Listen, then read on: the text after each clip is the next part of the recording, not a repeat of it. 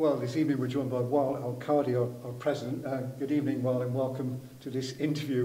We're just going to talk really about the stadium or the withdrawal of the discussions with UWE. And it was a statement that came out of the blue last week, made by Dwayne Sports, not Bristol Rovers Football Club. I think it's important we make that distinction. Perhaps you could enlighten our fans about the distinction between the two.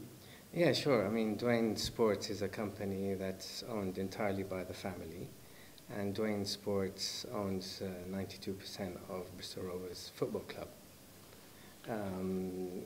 Dwayne Sports has invested money into the club. It's not a loan. It's an investment from the holding company, which is Dwayne Sports, into Bristol Rovers Football Club. And it's an intercompany transaction, which is just registered as a loan between the two companies, which we both own. So there is no third party involved. It is an intercompany transaction between our companies. That's all it is. There is a charge on the MEM, and we did that as a sensible move to protect our investment, because in the world of business, you never know what could turn up. So you can consider the relationship between Rovers and Dwayne Sports as basically investment, a family investment into the club. The decision by Dwayne Sports not to carry on negotiating with you, though, impacted greatly on the football club and its supporters, didn't it? Yes, I mean, as you very well know, we inherited the stadium situation, and we tried our best for the longest time, 18 months, us and our legal advisors, to try and come to an agreement with UWE. But in the end, unfortunately, and disappointingly, after all this time, we feel very frustrated that we could not agree terms. I think we were led to believe there was a deadline that UWE didn't meet. A deadline for what, though? Conditions that you had laid down? Well, like I said, 18 months, we've been working very hard. We've spent a lot of time and money through our legal advisors trying to reach an agreement with the other party. Now, we were very close to reaching an agreement with them, but we were finding that the points were being revisited. And we were under the understanding that we had already agreed these points. So with that in mind, we set a deadline for July 31st for us to agree the very important commercial issues between us. We reminded them again, closer to the deadline, about the importance of reaching agreement, but they did not acknowledge. And the deadline came and passed, and we could not agree these important commercial terms to move ahead. We were prepared to move into August, having agreed the commercial terms, and get right into the very important intensive work of the stadium. I think the surprising thing then is, after you tell me that, is that UWE, the very next day after the statement by Dwayne Sports, issued their own statement, effectively saying they were surprised by that decision. Yeah.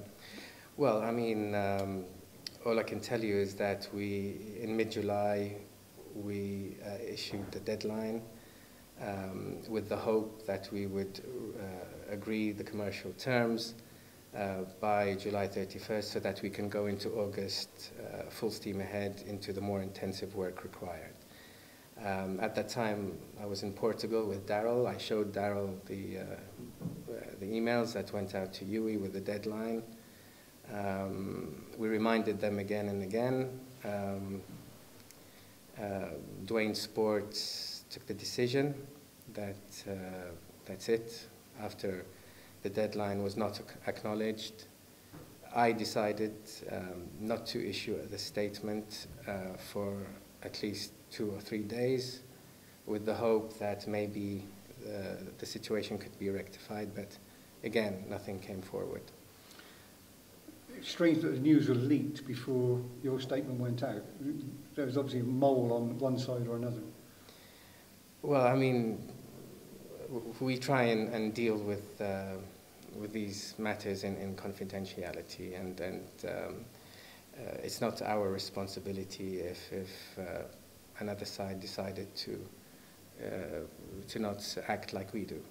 How close would you say you'd been up until that point, that you and UWE, Dwayne Sports and UWE, in terms of reaching an agreement? Well, for us, we were under the understanding that we had reached agreement on terms. However, like I said, points were being revisited, which was kind of frustrating, and I can't really go into details about what these terms actually are, because we respect confidentiality. But for us, it was about agreeing terms, and then these terms were revisited. But were you within weeks, months, days of signing a deal, do you think? We were very close. We were very close, but then again, it was like taking 1 step forward and then 4 steps backwards. An awful lot of money must have been spent by both sides during the 18 months you've been involved with discussions. Yes, I mean, we pursued this issue vigorously, and we wanted a favorable outcome. But again, because we couldn't agree on the commercial terms, and we couldn't agree on the commercial terms because we are looking out for the best interests of the club. So basically, that's why it didn't happen. Is there a way back for Dwayne Sports and UWE, or is it dead in the water? UWE is dead in the water. Okay, so what's plan B? Plan B, we always had a fallback plan, and that's to look into the regeneration of the Memorial Stadium. We have a beautiful piece of land, spacious. I believe there were 2 planning permissions in the past for the Memorial to be built up into a proper footballing stadium, which offers fantastic facilities for our supporters. That's what we want to do. Our aim is to provide our supporters with modern, beautiful facilities to watch great football. Is the planning permission for the Memorial Stadium still in place, or do you have to reapply? We would have to reply. However, I mean, I keep on hearing that, if UWE fell through, you're back to, going back to planning, and that's going to take age as well. Even in the UWE situation, we still would have had to go back to planning. So that for us is not a problem. It's something we had to do in both cases. How far down the line then have you got with looking at plan B? You said you had that as a fallback. Has any plans been issued? Do you know how you would approach redeveloping the map? Well, let me tell you something. I mean, there's a lot of experts around, and a lot of people have concluded that not going for UWE was probably the death of the club. Well, I mean, I don't know if these people, did they have previous experience of building football stadiums? I don't know if they do, but we have the best people with the best experience on our side, who have not built 1 or 2 or 3 or 4 stadiums. They've built 12. We have them on our side, and they will be looking and exploring how we could regenerate the MEM. I'm fully confident that they will succeed in providing what we want. From memory, when planning permission was first granted for the MEM, and again when Sainsbury's came on board, I know it's before your time, but there were a lot of objections from residents, and I would foresee the same sort of objections coming up again should you apply for planning permission. How will you overcome that? Well, I mean, my message to anybody living around the MEM is why don't you have a look and study about recent regeneration of stadiums around the world in cities, and look how the regeneration of these stadiums have increased the value of their properties. Um, I mean, it's happening everywhere. Why can't it happen here? And going back to the subject of going to UE, I mean, after the decision was taken, and that's it, the project in UE no longer exists. The feeling I had was, okay, at first it was disappointment and frustration. You know, I feel a lot for the fans because they were expecting, you know, some good news to come, but, you know, it ended up in disappointment. So after that initial phase, I was kind of relaxed because had the UE gone through, I'm sure some people would not have liked the idea of us playing in a stadium that didn't belong to the club. Yes, it's a 120-year lease. Yes, it's a long time. However, we would have been a nomad club. To me, you know, once the decision was taken, I felt really comfortable that, you know, the club will have a home, and this home is the MEM, and we will look into regenerating it to create the best fan experience for our fans. And to me, the feeling is more calm and more relaxed. You mentioned the supporters there, and obviously there was tremendous disappointment around the place when that decision was announced. Mm-hmm. They've been waiting for a new stadium for goodness knows how long, beyond the 8 years it's taken for discussions at UE. There was talk of redevelopment here, there's been talk of other sites. What would you say to them now? I would say that we are determined to give them what they want.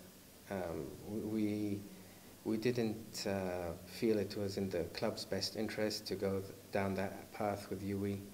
Now closure has been reached. We will concentrate fully on regenerating the memorial and explore how we can deliver what they want. And that's a decision taken by Dwayne Sports, yes, on behalf of, for the football club's yes, best interest. Yes. You're very active on social media. We've spoken about that before. Mm-hmm. What reaction have you had personally to that decision since last week? Overall, I mean, I would, you know, of course there were some people who are angry, and that's understandable.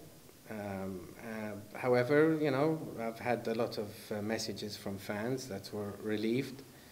I've had a lot of messages from fans that are optimistic. Likewise, I've had a lot of messages from fans that were disappointed. And, you know, they're fans, they're passionate, and then they have every right to express their feelings. But my message to them is that, you know, I remain one of them. We are trying to resolve this important issue. We still believe that this club, the only way forward for it is to have a nice modern stadium where we can compete. It's a must. It is, and if you're going to be challenging at the top of this league and looking to get in a championship, obviously a new stadium or a new environment is crucial, isn't it? Because this stadium cannot sustain. Well, I mean, if you look at what we've done over the past 18 months, I mean, don't forget what's going on behind the scenes. We're doing everything we can to produce a team that's competitive on the pitch. And if you are competitive on the pitch, everything else will follow. The most important thing is to have a team that is competing. We've built up the first team. We've created a development squad. We've strengthened the academies up to the 18s. Training ground, we are still waiting for planning permission to go through. Once that goes through, we will start working on the training ground. So obviously, naturally, these things take time, and everybody at the club understands that, and everybody is moving together in one direction. Can I just ask, so many rumours flying about on social media about your Dwayne Sports withdrawing the funding from the football club, the training ground not going ahead. Can you allay supporters' fears that that is not going to happen? Well, I mean, if you look at what we have done over the last 18 months, it kind of contradicts what these rumors are implying. They're out there nevertheless, though, aren't they? Well, in business, I mean, if there is a dispute, it doesn't mean that, there's no funding. It could mean any other thing. That's, if it's a contractual thing, maybe people haven't been paid for a certain reason. I mean, the issue about funding, it's just a rumor. So. Okay. The Memorial Stadium then is Plan B. You're going to press on with redeveloping the MEM. Do you have a timescale in mind? Timescale is that very soon we'll reconvene and we will try and create a structure for this project to function on its own with our legal advisors, with our project managers, to get an account of all what's needed and move forward.